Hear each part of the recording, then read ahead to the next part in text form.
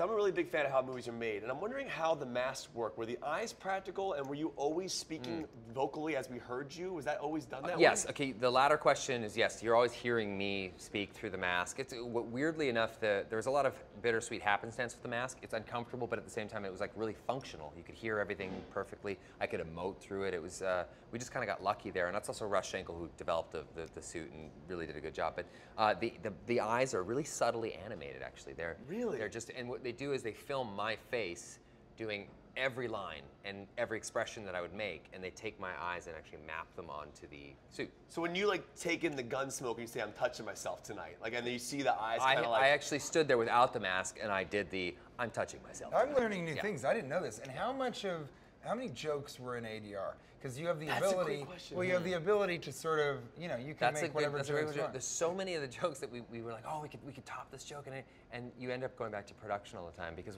for whatever reason, when the stuff that happens on the day there is just always funnier than when you're sitting. So you had ADR with the mask on? Well, we tried, but we ended up using everything that was production instead, the stuff that we actually did on the day because it was just easy. It just sounded better. Well, and part of that too is he's such a good improviser. His background is in improvisation. Hit it! And oh god, nice that was one. terrible. That was Kevin, you got the board at least, Scott. For a journalist, I had one journalist throw it that way. There, now you didn't have the worst one. That was awful, man. That was awful. Somebody threw it this way and hurt a camera individual. Wow, but because he has a background in improvisation, because I'm an improviser, yeah, the scenes that we did together were very much that, and I could see how he came up with so much funny stuff on the spot that probably, you didn't really need that much ADR. I mean, you had so much to do going in. I've never been excited about a DVD release for a movie because you're going to get to see something. You're going to see this guy who basically you could do an entire sequel of just alternate jokes that he did in the bar about my face. Some of the stuff that we cut is responsible for it being banned in China. Yeah. Now, in the trailer, you have a line about his face looking like the inside of.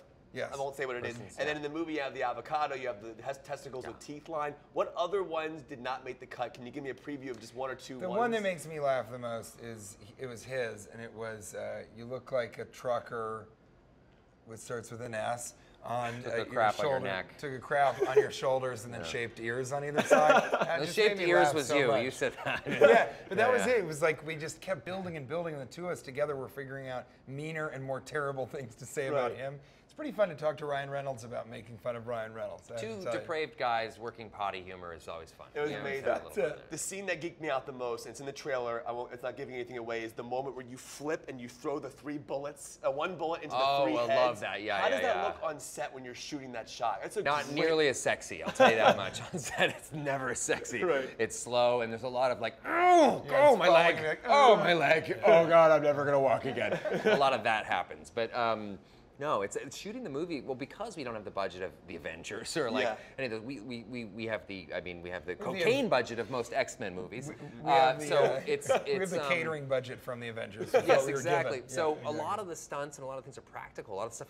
But by the way, necessity is the mother of invention. It was the best asset our movie had was that we had to rely on character and practical stunts and effects. And of course, like Colossus and those things are CGI. So all the money the extra money that we had went to that stuff. There's a guy there for Colossus though, right? There is. Yeah. He's wearing. He looks like a huge sort of Teletubby that would be on a watch list. We watched. He's like wearing a sort of like a crash test dummy outfit, and a little helmet, and a little like antenna. It was so funny. Yeah. We watched a rough cut where the CGI wasn't in. He's just walking around and saying things. It is much funnier than the actual movie. Hopefully that'll be in the DVD extras.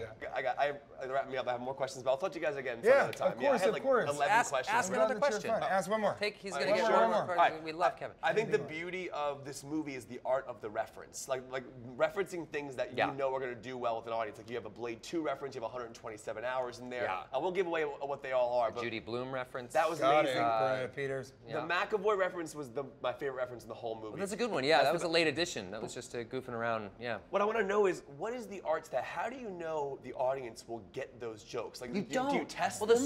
No.